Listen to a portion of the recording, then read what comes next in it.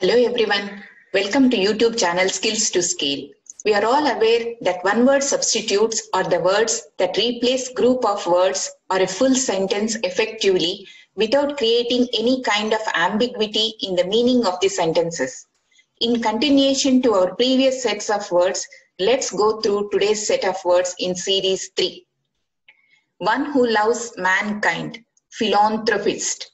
One who hates mankind, misanthrope. One who is sympathetic to mankind, humanitarian.